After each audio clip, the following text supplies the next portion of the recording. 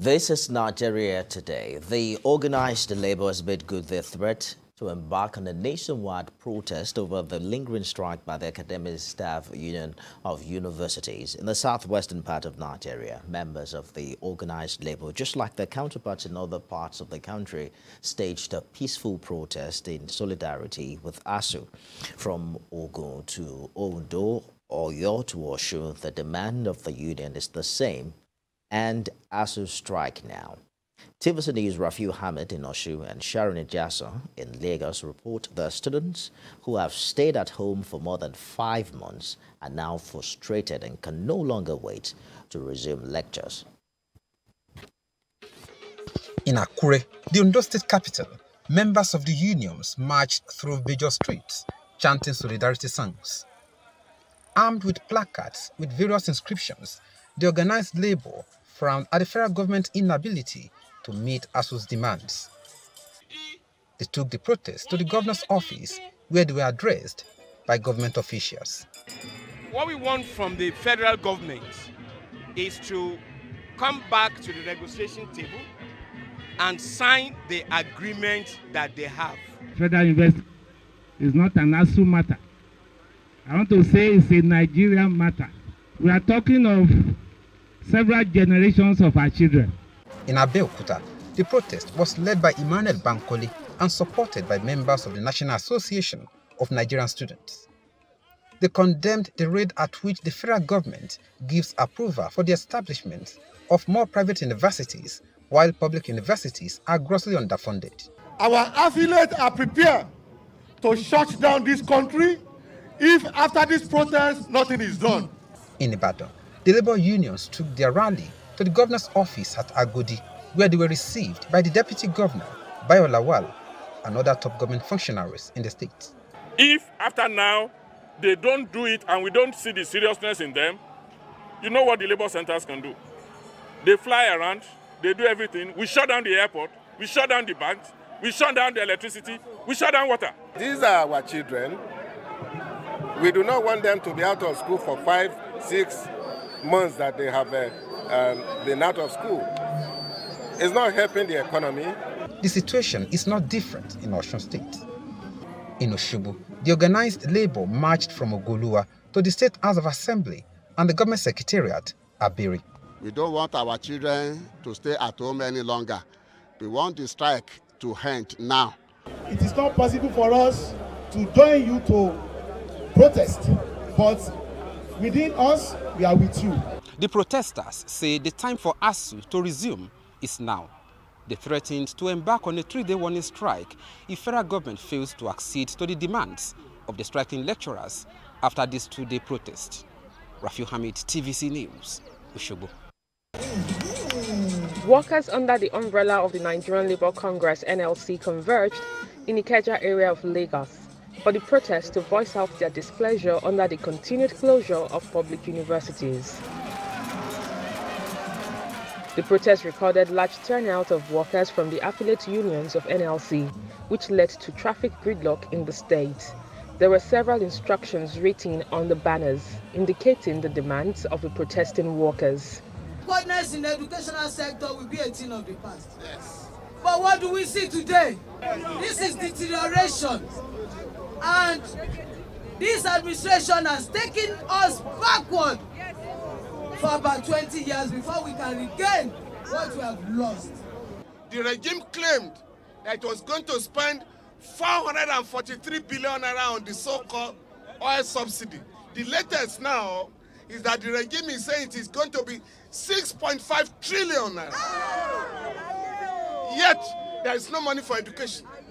But there is money to pay smugglers, who they claim are smuggling fuel out of Nigeria. Nigeria, like we have been told, we are rich, we are buoyant. We can fund any education for all our people. Yes. It's only the greed of our oppressors in government that we cannot fund. During the protest, I met with 2 300-level students from the University of Lagos and Obafemi Awolowo University Ile-Ife, who participated in the demonstration. According to them, they can't wait to resume classes. My school ID card have expired because I don't even know if I'm still a student or my school will issue another ID card for me after ASUU call off their strike. I just hope this strike will come to an end very soon. Well, I say that when I wrote my JAMB, most of my colleagues that wrote with me the other time, most of them, even not all, they have gained admission.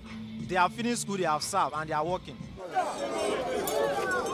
After more than 4 hours of protest held here in Lagos, Nigeria, workers before dispersing the government house insist that if the federal government refuses to yield to the demands of the striking workers in 2 weeks, that it will be back for a mass rally, and also it will be inclusive of a warning strike. Sharon Ijason, TVC News, Lagos. The Nigerian Labour Congress also held peaceful protests in the South and Southeastern states in solidarity with the Academic Staff Union of Universities. The union members marched in their thousands to the government house in the capital cities of Port Harcourt, Owerri, Benin, Asaba, and Enugu.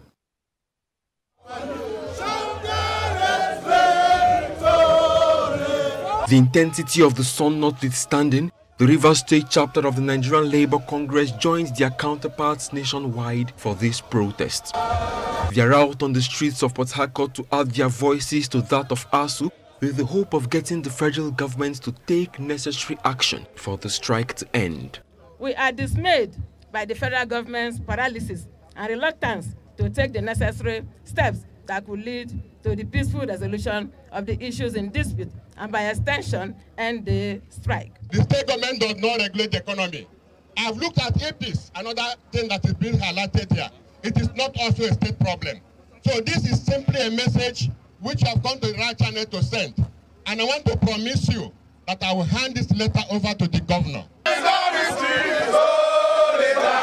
In Owerri, organized labor also lamented the closure of universities for 5 months due to the dispute between ASUU and the federal government.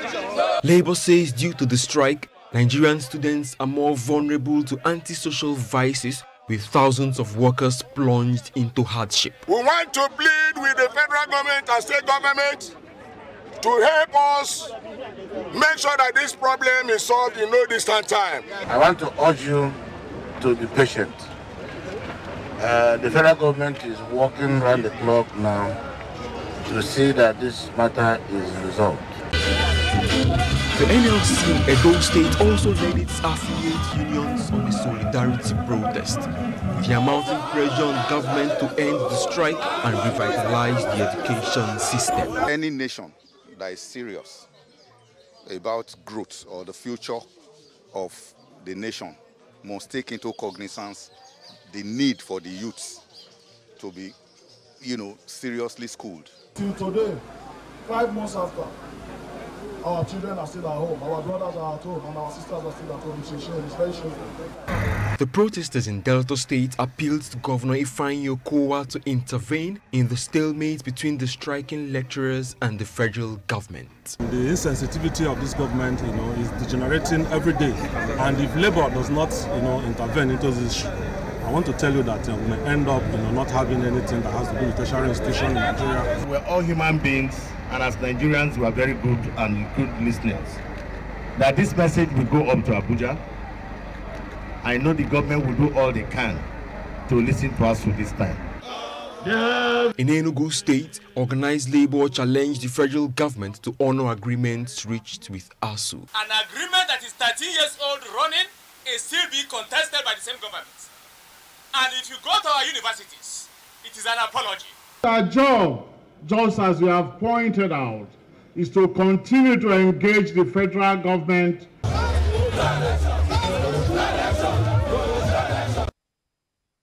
Meanwhile, President of the Nigerian Labour Congress, Ayuba Waba, says the union will embark on a 3-day national strike if the federal government fails to act after the protests.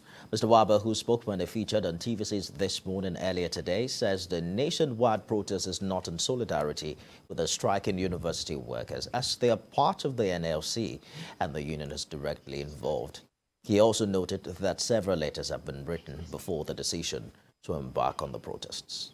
This will also proceed on 3 days national warning strike if nothing happens. And basically before then, the strike then can also continue.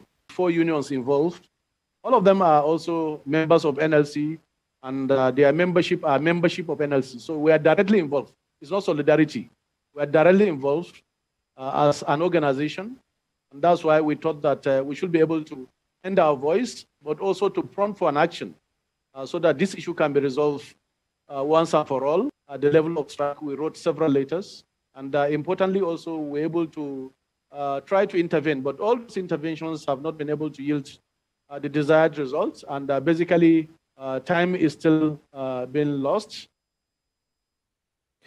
Away from NLC protests, Minister of Aviation Hadi Sirika met with the airline operators of Nigeria on finding solutions to problems of rising cost of aviation fuel and forex for the industry's operation. The minister assured the operators that he would meet with relevant agencies of government on improving availability of the Jet A1 and the forex. The operators say they are satisfied with existing efforts by authorities to addressing their concerns and hope that lasting solutions would be found to enable them to stay in business. The minister ruled out the possibility of a bailout, which he feels is unnecessary at the moment. The airlines have consistently cried out against the rising cost of aviation fuel, which has risen above 950 naira per litre. And the Amalgamated Commercial Tricycle and Motorcycle Owners, Riders and Repairers Association of Nigeria has rejected the federal government's proposed nationwide ban on the use of motorcycles. The group appealed to the authorities to carefully think through its proposed action and the severe hardship it's capable of bringing on over 6 million Nigerians who depend on them. Helen Osamide-Akins reports. The federal government, at its recent National Security Council meeting, proposed a nationwide ban on the use of motorcycles across the country. So discussions were carried out, deliberations. The Attorney General of the Federation, Abubakar Malami, who addressed the media after the meeting, said the ban was being considered as part of efforts to curtail the activities of terrorists who often use motorcycles. He says placing a ban on the use of motorcycles and mining activities will call the supplier of logistics to the terrorists. According to the minister, less than a third of Nigeria's 200 million population would be affected by the ban. But those who will be directly affected by the decision are not finding it funny. This umbrella body of motorcycle operators, owners and repairers are not comfortable with the proposed policy, which they say will severely affect their members' means of livelihood. If 10 million of these 40 million people they want to render jobless takes to crime, can the government contain them?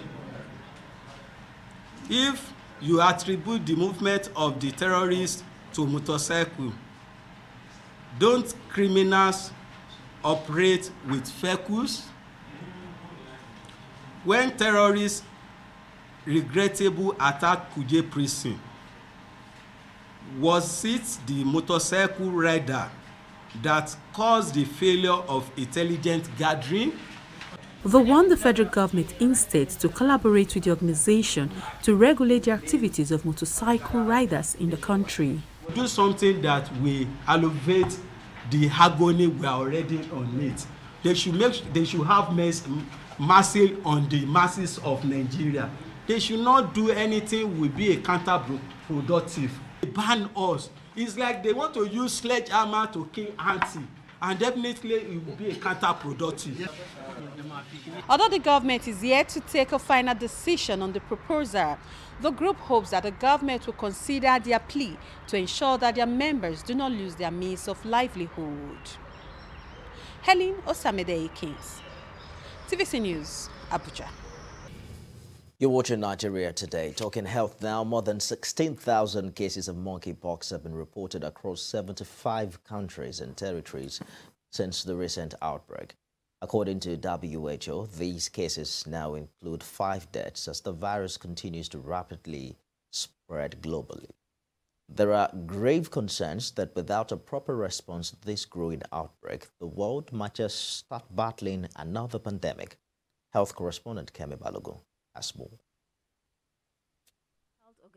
Is worried at the rapid rate the monkeypox virus is spreading around the world through new modes of transmission. This global outbreak has now been listed as a public health emergency of international concern. But in the same breath, the WHO's assessment is that the risk of monkeypox is moderate globally and in all regions except within the European region where the risk is high. In Abuja, we go out on the streets to get the level of awareness that residents have on monkeypox. We find Peter, who says he has come in close contact with someone living with the disease. I've heard about it and I've seen someone with it. It's just with some big pimples, bigger than pimples like this. But inside look watering somehow. So like chickenpox, but it's not chickenpox. This one is very strong also. Monkeypox is now becoming a pandemic too, because it has been discovered about 70 countries in the world. I don't really know much about it, but I know that it's a disease that is spreading so fast. But I don't know, but government should just try and do something about it. With about 7.9 billion people still living through the effects of COVID-19, the world is still not quite ready to be battling another global public health emergency of international concern. But with the rapid rate of transmission of the monkeypox, it is still uncertain if Nigeria's health centers, like others around the world, can cope with another huge outbreak such as this.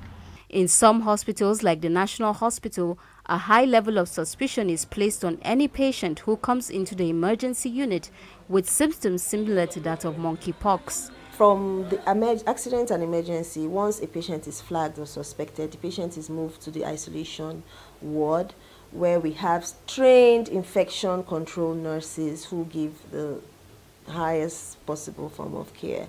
Dr. Nnebogu also highlights steps to take to also prevent monkeypox. Preventing it will be, in the first place, avoiding contact with those animals, avoiding contact with bushmates, and if you must eat or if you must come in contact with them, make sure it's thoroughly cooked and properly prepared. The World Health Organization also reveals that there is a clear risk of further international spread, but the risk of interference with international traffic remains low at the moment. Kemi Balogun, TVC News, Abuja. And staying in the nation's capital, House of Representatives says the security of the nation remains its utmost concern at this trying time in the nation's history. The House leadership also corroborated the position of the Northern Caucus that there are no plots to remove the Speaker. The House leader and leader of the opposition led the team which declared the position of the House at the news conference at the National Assembly.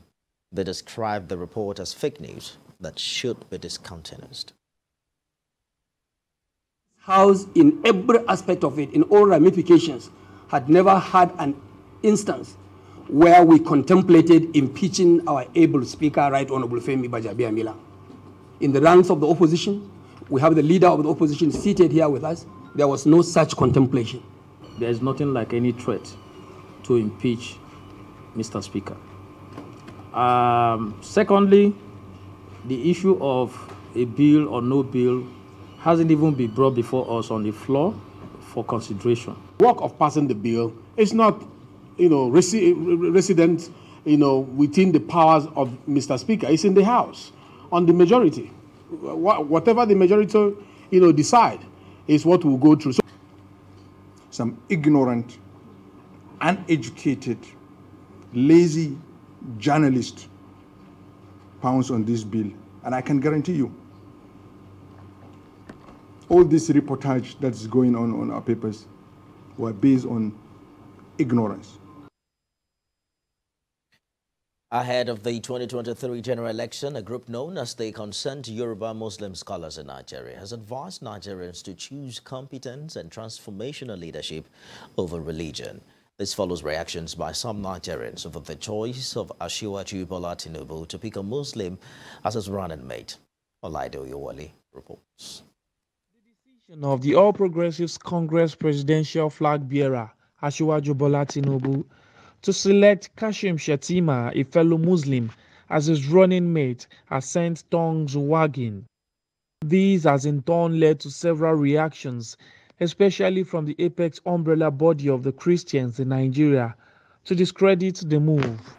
In 1978, at this press briefing, These concerned individuals are asking Nigerians to shun religious and political bigotry, but rather focus on the competency of those who can make positive landmarks in the country.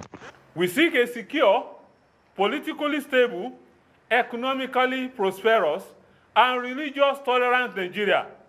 As we near 2023, we call on all well-meaning Nigerians to shun campaign of hate, bigotry, and focus on issues of concern for the betterment of people's welfare. It is by doing this that we can have a successful election and chart a new course for our beloved nation. They urge religious leaders to be a source of moral guide to their followers instead of inciting them against one another. Unfortunately, people who are supposed to be a moral guide for a united and prosperous nation have now become agents of the opposition party just for a miserable price. The Islamic group says it is advocating a working Nigeria where all citizens, regardless of their ethno-religious leaning, will be free, confident, and prosperous instead of living in hatred. Olaide Oyewole, TVC News, Ibadan.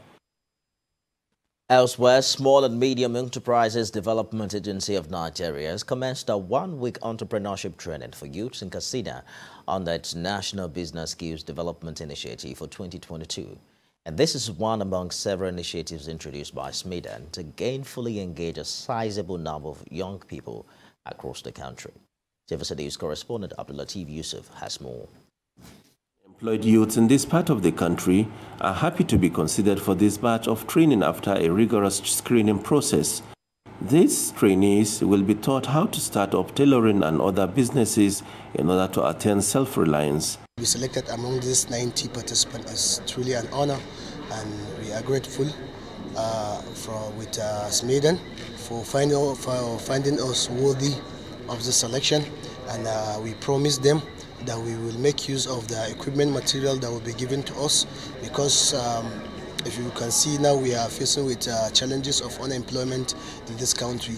So this empowerment training and empowerment material that will be given to us, we will try and use them so that we will become self-reliant, so that we will also try and create more and more job opportunities to the teeming youth that are unemployed in this country. The overall idea of the project is to boost entrepreneurship and job creation potentials in youth and reduce idleness during their productive years. Over 90 youths are expected to benefit from this scheme in Katsina alone, while 3,000 youths are targeted across the country. To date, about 110 PDSPs have been licensed, and their names can be found on the agency's website.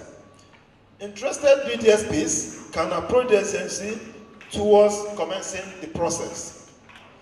In the bid to establish a credible data of MSMEs in Nigeria to complement the national MSME software, the agency is currently undertaking the MSMEs mass registration project across the country.